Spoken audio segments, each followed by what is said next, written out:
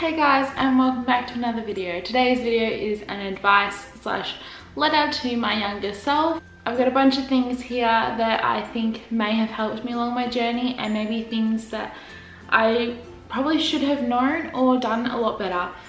So let's jump straight into it. Number one, listen to your parents. Now, I definitely didn't listen to my parents a lot when I was younger. I did most of the time, but there were definitely a lot of things that I was like, no, I know better, like, what are you talking about, you know? And I really should listen to my parents a lot more, you know, advice on friends where they're like, you know, that person's really not good, you shouldn't be hanging around them. And I was like, no, they're fine, they're my friends, what do you know? Full ghetto, I know. And I really should have listened to them because they were right, and it turned out those people weren't the right people to be in my life, and I shouldn't have had them.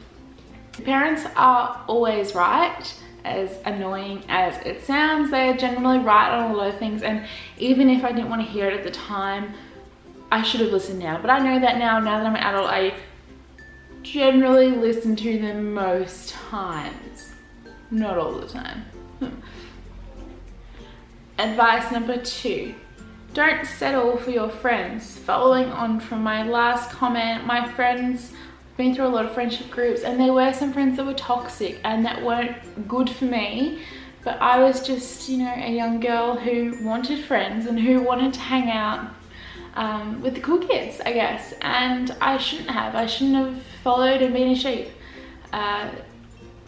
So I think it's important to find friends who love you for you, who gel with you. I've had friends in the past who have been embarrassed of me because of my disability, who have not wanted to be seen in public with me because they thought that boys wouldn't come near us, or that they couldn't get with boys when I was there because I'd turn them off. And that's a horrible thing for a friend to say, not only to your face, but to say in general and to hear about yourself. Because it's not true, and it wasn't true. It was more the fact that maybe they didn't want to hang out with her, and it wasn't my fault. But at the time, I believed it. I was like, oh yeah, like, it's okay, like, I get it, like, I won't hang out with you, you know. It was hurtful, but I just wanted friends, so I just did whatever I could. Advice number three, these advice also follow on from each other, but advice number three is be confident. Now, not being confident where you're a bit of a dick, being confident to step outside my comfort zone. I was so afraid of going to parties I was invited to, or talking to the pretty girl because I thought she'd judge me, or, you know, I'm a confident person, but not confident back then. I let my disability and I let my insecurities take control a lot, and I shouldn't have done that. And I see that now, and I wish I put myself out there a lot more because I would have had a lot more opportunities, and I let myself down in that way. Number four, don't date a boy just because he's showing interest in you. I did this with my very first boyfriend. All my friends sort of had interest with boys, and I was sort of like, you know, whatever.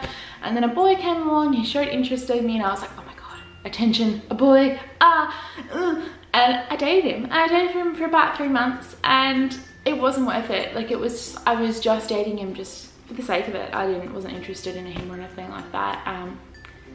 And I shouldn't have done that. And I went on dates with a lot of boys that were crap.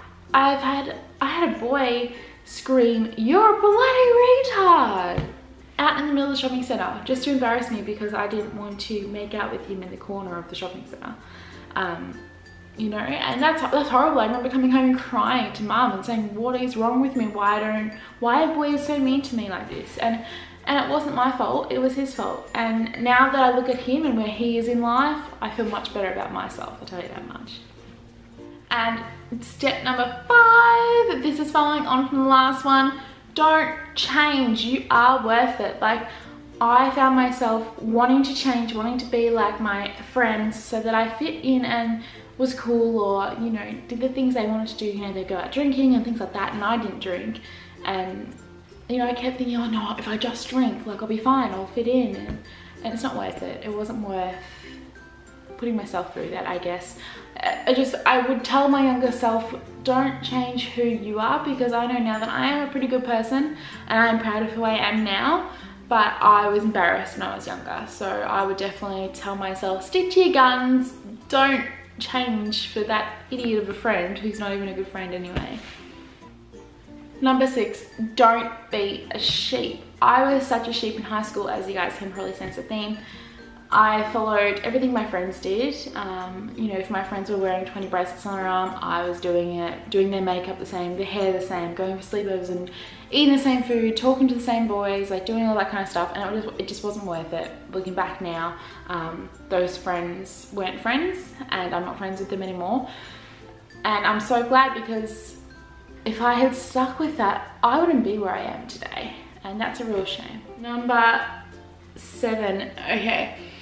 This still relates to me now, so I guess this is not only a letter to my younger self or advice to my younger self, but advice to me now. Don't be so sensitive. I used to take everything and anything that people said to me on board because I wasn't confident enough, and I took everything to heart. If someone said that my hair was ugly, I'd be like, oh my god, I'm gonna change it. I didn't know my worth, and I didn't know that I was enough, you know, and that these people are stupid and they don't know what they're talking about. I am still a very sensitive person. I cry at the drop of a hat, not so much because people have said things to me, more so just I'm emotional. I don't know, I just cry at the drop of a hat, and sometimes I can't even explain it. Last weekend I cried 3 times, and when my partner asked me what was wrong, I just cried. I don't know. And I honestly did not know. I don't know, I think my hormones are just completely out of whack, because I had no idea that I was just crying the whole time. It was so bad. And don't get stuck into drama. Oh, I was in some drama. Not that I was at the center of it, but a lot of my friends were very dramatic and they like to put themselves into it. And if you're in a friendship group, you wound up all into it. And unfortunately, I had to change friendship groups a couple of times. The group that I finally ended with was good, but the group that I stuck with for most of high school were full of drama, and if I look at them now, they still are, and that's just who they are. And I'm so glad that I realized that and got out of the drama, but it's still in this today that I don't want to be in drama, and if you've got it, I don't have time for it. I'm too busy doing me, doing what I want to do with life, and I don't have time for your crap, basically.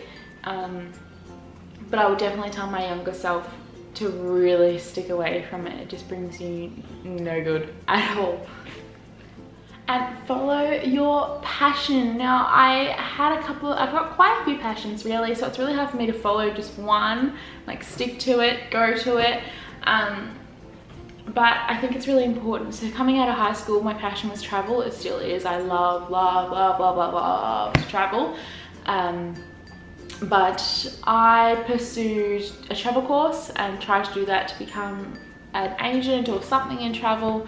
It didn't work out, so I moved on to my next passion, which is disability. And disability is my passion, along with travel, and my aim further on in life is to mix the two and to be doing something that incorporates both of them, and then I'd be completely happy.